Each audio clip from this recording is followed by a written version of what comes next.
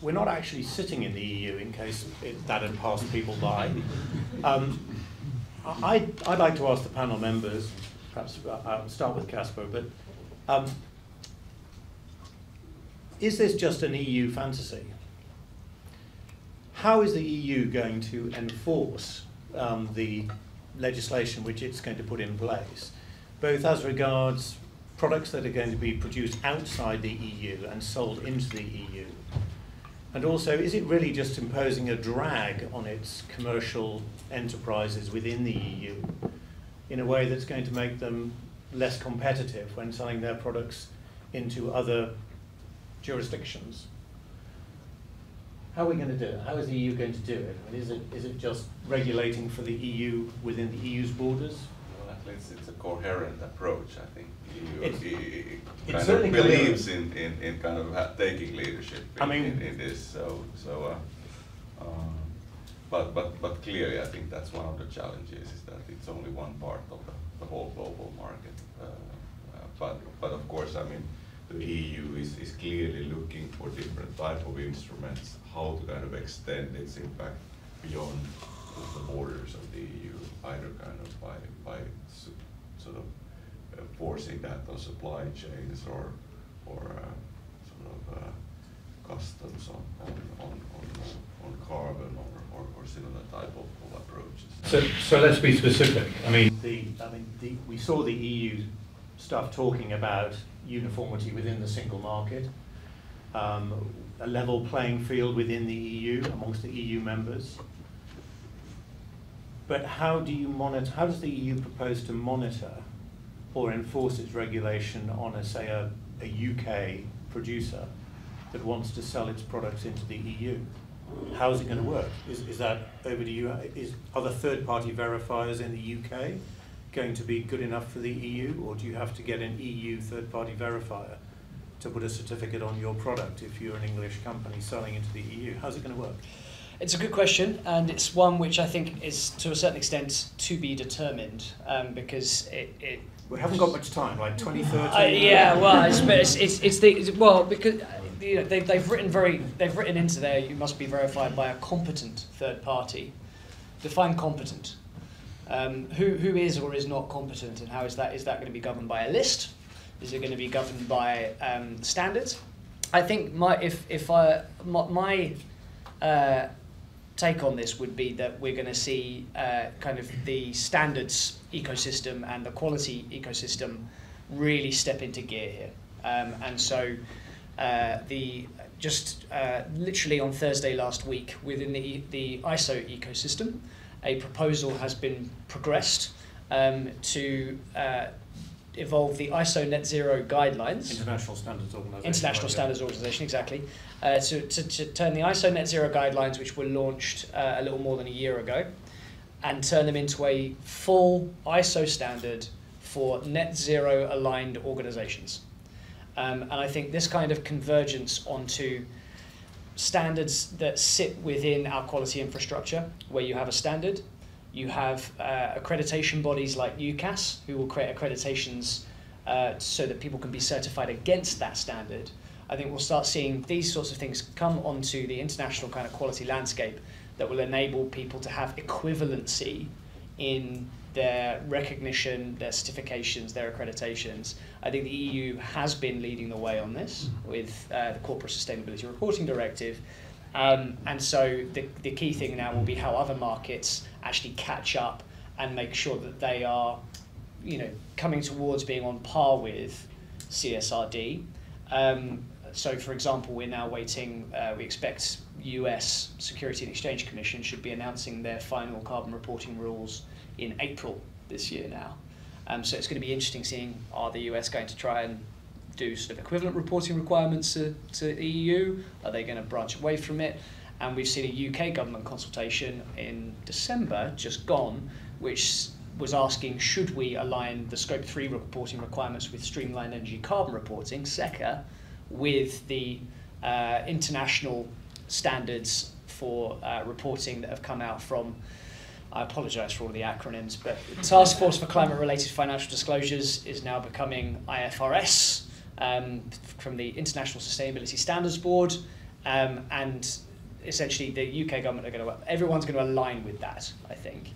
And so it's going to be about how do we get equivalency and streamline all the acronyms so that we just have one standards rule. I've also been involved a bit in standardization, and for example, the life cycle analysis third-party review is also kind of a standardized. But I'm a bit worried because the standardization work is so slow. It takes years. So how is it going to work if if everything needs to be standardized and really kind of, how would I say, because we are in an urgent climate crisis, so we cannot wait for 5 years to have standardization in place. So the timeline of the proposal is to have an ISO net zero aligned organization standard by COP30, which is, for those in the know, is in Brazil in November next year. So they're on an extremely accelerated timescale for those who are familiar with how long it takes to get standards out normally. The team behind it are very ambitious. I sit on the BSI committee, so I have sight of everything that's going on, and they are pursuing this aggressively. But how does it work? So if I'm an English company and I sort of tell a fib on a product which I sell into the EU with the benefit of a certificate granted by my friendly English certifier, what does the EU do about it? If it's inaccurate or wrong. Yeah. If it's accurate and true, that's great. But let's assume I just tell a fib on my product, in my English product. You're a nice, friendly English certifier. Of course, you want to see an English company do well, so you grant me the certification. But it turns out to be a fib. What does the EU do about it? I think it'll be similar to wider advertising standards. We have watchdogs in place that are already. But I'm not in the EU. My company is in England. And my English advertising standard doesn't care about advertising in the EU. So who's going to get me? It depends on what you're doing. If you're marketing your product in the EU, then the action would be against the adverts or marketing that you have placed within the EU, I would presume. But how do consumers in the EU take action? How do regulators in the EU get at me because I'm sitting in the UK? You can stop me selling the product. But how does the compensation work? It's an extremely valid question. As sitting next to a legal mind like your own, Richard, I would hope for some insight from you on this. I think. We'll come up with that. I just would like to add here that really concrete action is and the consequence is that you cannot bring the products to the EU market. Yeah, that's the ultimate consequence, I guess, that they can enforce, is that you can't sell it here. That's sort of. So they stop it at the borders. And my guess is that there will also be, for example, NGOs and organizations like that who will also keep an eye on the products that enter the EU market. Yeah, we're going to come on. I'll come on to the question of litigation sponsored by either NGOs or consumers in a minute. But you see, it's very good for a company like Metsä, who has sustainability and at its heart.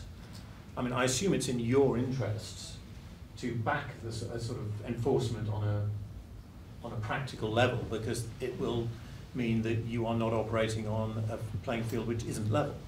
You don't want your competitors from outside the EU operating with a different perspective, presumably. Yes, and in general, it's very much in our values, in our company values as well, to kind of promote sustainability. So in that sense as well. But the trouble is, from an investor's point of view, if I'm a pension fund investing in Metsä, I don't want you spending loads of money on sustainability unless you can translate it into the bottom line. Yeah, but now, this is a very interesting question, because I've also been involved in our new sustainability reporting, and it goes really much into details. And actually, how we did it is that we now have in our financial department a very competent young woman whose title is ESG controller.